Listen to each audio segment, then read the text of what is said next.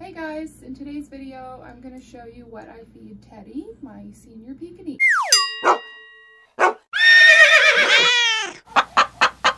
Alright, so before we get into the actual diet, make sure that you watch this video all the way to the end because I have a really good tip that I want to share with you guys regarding the storage of this food. I made a big mistake in the past with what I was storing Teddy's food in, and I want to make sure that you guys don't make the same mistake. So watch the whole video. Okay, so what you're going to need: a pair of kitchen shears, a fork, a 1/4 teaspoon food dish, digital scale, and then for today's diet, Teddy is having cooked chicken thighs, chicken livers, ground eggshells, we have kelp powder, fish oil, and chopped and dried dandelion leaf. Okay, so first things first, I'm going to zero out my food scale.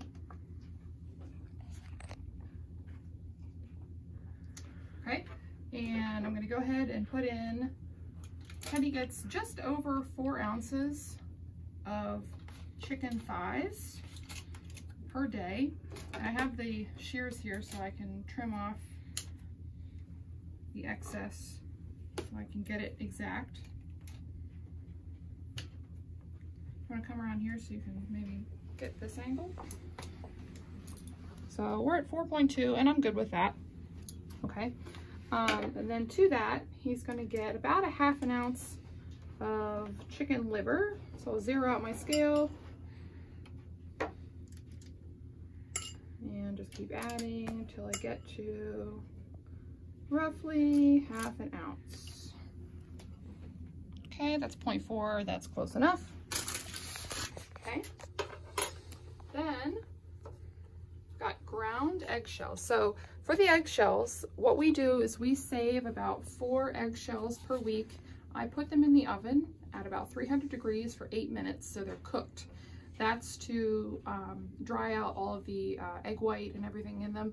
And then after they're cooked, I put them in just like a, I don't know, this is just like a Tupperware container, and I grind them up. I'll show you how I do that real quick. I just take a glass and I put them in there, and I use it like a, almost like a mortar and pestle, and I just like grind them and chop them all up. Okay, so you can see the consistency, they're pretty fine. So he's going to get a 1/4 teaspoon of ground eggshell. So this is his calcium source. Okay, then onto the kelp powder, a 1/4 teaspoon of kelp powder. This is going to take care of all of Teddy's trace minerals and vitamins. It's going to get 1/4 teaspoon of dried dandelion leaf. I give this to him because Teddy has a heart murmur, and it's not that he has fluid currently that he's having to deal with in his lungs. I kind of do it as a preventative, and being that it's an herb, I'm not really worried about like any adverse effects. It's also a really good potassium source, so it's not that he needs this, but I like giving it to him.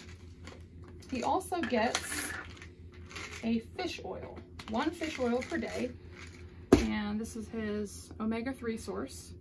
If your dog doesn't have a kidney issue, you could give them 1/2 ounce of sardines instead of the fish oil.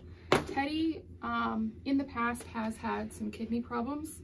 Not currently, but I tend to err on the caution of everything. So I no longer give him sardines because they're very high in phosphorus, and I opt for 1 fish oil instead. And I actually just forgot something.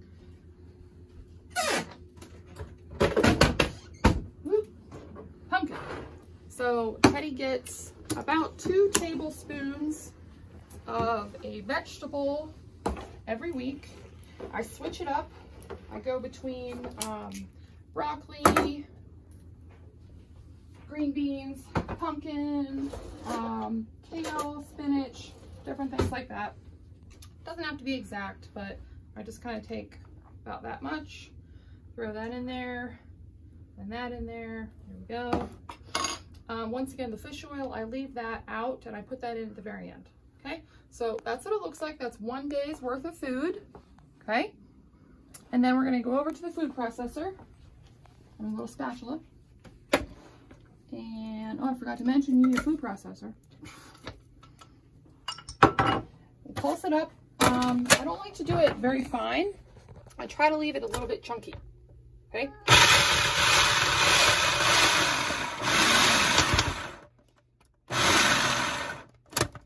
So that's pretty good. A little bit on the lid there. Okay.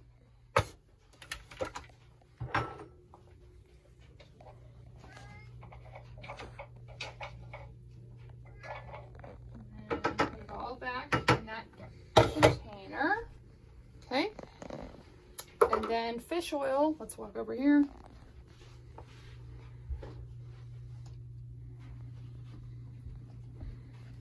Got a little push pin. Poke it.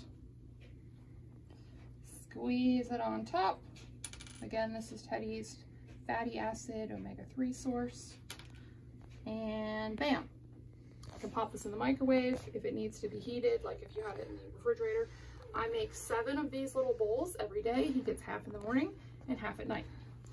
Okay, so as promised, you've made it to the end of the video. So now I want to talk about really quick food storage issues.